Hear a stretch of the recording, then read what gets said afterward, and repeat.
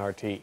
Our top story, thousands of Second Amendment activists across the U.S. taking part in a so-called day of resistance against President Obama's stricter gun control measures, calling his plans unconstitutional.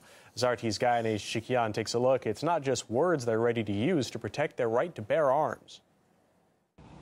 Part of America now favors some form of gun control, especially in the wake of tragic mass shootings, while the other is getting ready to fight against any significant regulations. They're preparing for what they call the invasion of feds by arming themselves to the teeth. We're mobilizing, and we actually got police chiefs that are training citizens like myself on how to ambush, how to set up ambushes, and how to become really qualified snipers against an invasion of feds. A police chief in Pennsylvania, Mark Kessler, is training private citizens to become snipers and resist what they call a tyrannical government, if need be. Trust me, when I tell you this, I mean it. I will take my uniform off, and I will stand with freedom before I stand with the tyrannical thugs. Absolutely not. I will not, in any way, shape, or form, support anything that goes against the Constitution or the Second Amendment. Sheriff associations from 11 states said they would ignore any law passed in Washington that would significantly regulate guns. We won't enforce federal regulations or federal laws.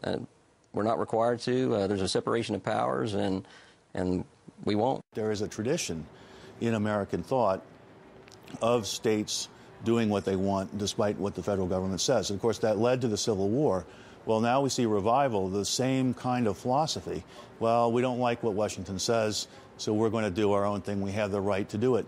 Well, no, they don't. They're part of this country, whether they like it or not, and federal laws will be enforced.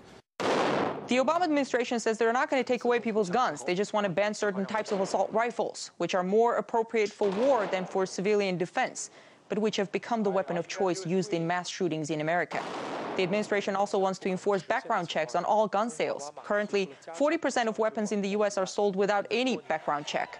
But gun rights advocates see it as the first step towards disarming the nation. There will be more madmen like Hitler and Mussolini's and Maltese tongue in the future, okay?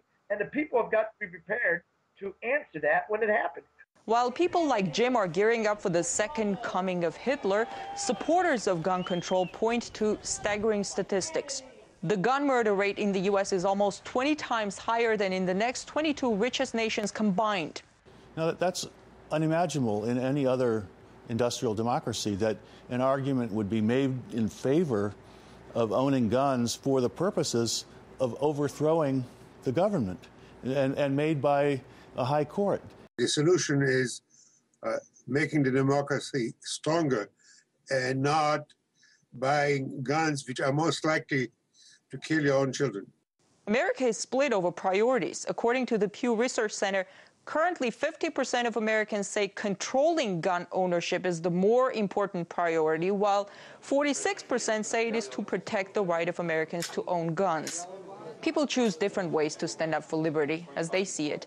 One owner of a pizza shop in Virginia Beach offers a 15% discount to those who come in with guns. All they have to do is show me that they're carrying a weapon, or they can show me their concealed weapons permit, and they can get the discount. Mr. Lay says 80% of his customers have brought guns into the pizza shop since he introduced the deal. One even came in with an AK-47. One question arises when people here talk about protecting their freedoms with weapons that are designed for war. Do these people have such little trust in their democratic system to the point when they think a vote is not enough to secure their rights and that they need a stack of deadly weapons at home to do that? In Washington, I'm Gaya.